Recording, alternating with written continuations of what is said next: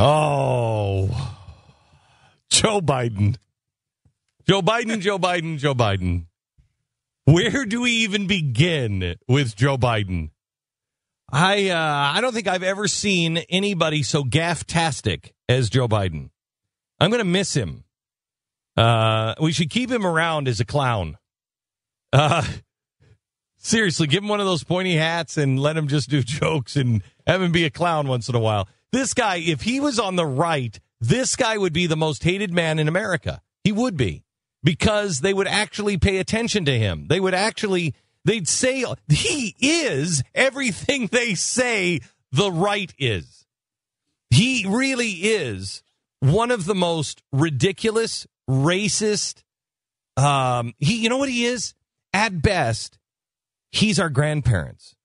The worst part of our grandparents. You remember when our grandparents we were like, okay, Grandpa, we don't say that.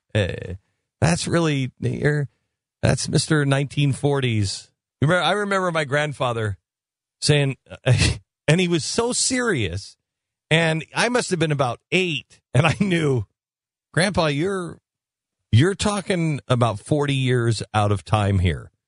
But I remember my grandfather being dead serious and saying, I want you to know, no matter what anybody tells you about coloreds, they're good people. I'm like, okay, Grandpa, I know that, and I don't think I've ever heard the word coloreds before. That's who Joe Biden is. Mm-hmm. You know, he's that out-of-time grandpa that you're like, okay, I'm embarrassed by you now. Again, you're giving him the benefit of the doubt. I'm giving him the benefit of the doubt. Because they would never do that for someone who is a conservative. They would be a hateful racist that was insensitive to everything. Every time Joe Biden does one of these, it's just, he's the sweet old grandpa that just, he's a... That's just Joe. That's Joe being now, Joe. I can't say that about what he said yesterday. This is... Remember, you couldn't say we're going to politically target someone. That's dangerous. Because you're gonna start all kinds of riots. You're going to start all kinds of hatred. You're stirring things up. What does Joe Biden come out yesterday and say? Listen to this. Look. Because now we got a real clear picture, as Tom pointed out. We got a real clear picture of what they all value. They've said it. Every Republican's voted for it. Look at what they value and look at their budget and what they're proposing. Romney wants to he said in the first 100 days, he's going to let the big banks once again write their own rules.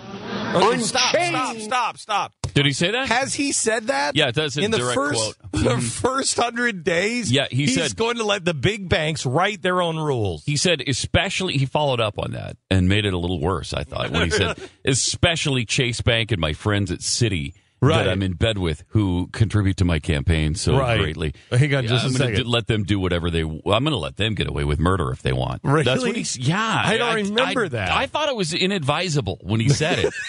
I think you've said too much, Mitt. You've said too much. I'm going to let them write their own rules. He also, and a lot of people haven't heard this because it hasn't been reported because of the right-wing controlled media, but Mitt has also come out and said he's going to smuggle guns across the border and give them and put them in the hands of the drug cartels. Yeah, that was not good either.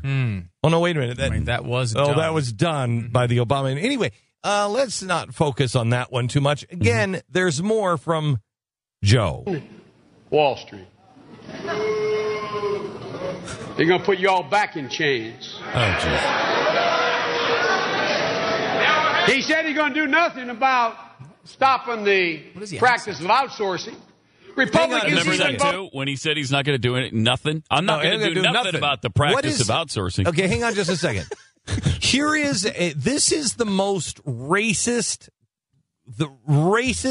white guy stuff I've ever heard. Wow. Listen, come on. It's not the most racist white stuff I've ever heard. All right. Okay, you're right. I have. You're talking about Joe Biden here. He's got worse than this. Okay.